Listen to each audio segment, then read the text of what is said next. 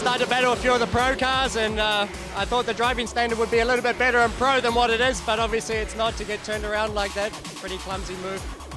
But then the team did a fantastic strategy, boxed us early, and then the Michelin tyres just lasted really, really well. I mean, awesome stint. They didn't really go off at all, so now we're back in the hunt, and hopefully we're still leading after the pit stop, so it's great work by the team.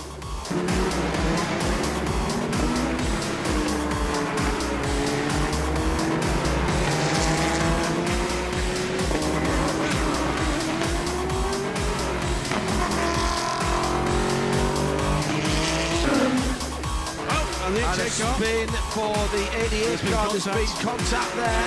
This is...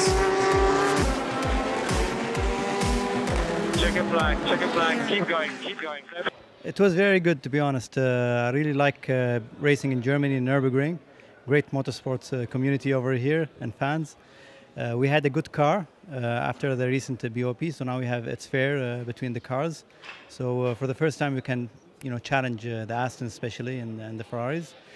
The race was running really well for us. We had a strategy at the beginning. We pitted under full course yellow, refueled, and Bamber going out again. I think we were running a very good strategy and on our way for sure for a podium, maybe even winning the race. All the drivers' pace was really good. Unfortunate incident with an LMP1 car, which saw us lose 3 laps and basically go out of contention for the race. But overall, I'm happy with the pace.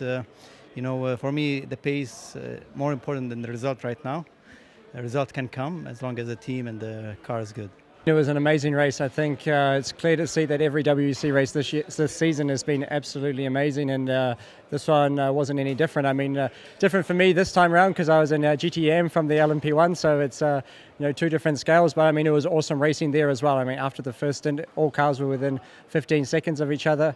I mean, the Abu Dhabi Racing guys, they did a great job because we were at the back there with some contact earlier on, then we took an early yellow and filled up, made it back to the front, and we were leading nicely.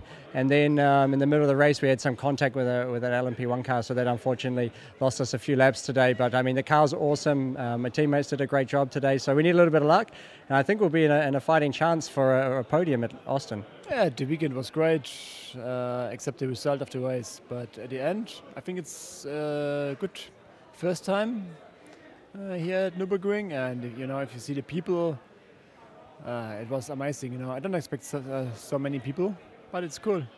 I had a contact with a prototype of LMP1, and this cost us 2 laps, and then it's quite competitive in the GTE Am, so no chance for us. Earl did a great job, Khaled drove so good, so the pace was good, and yeah, we're optimistic for Austin, and we will be back there.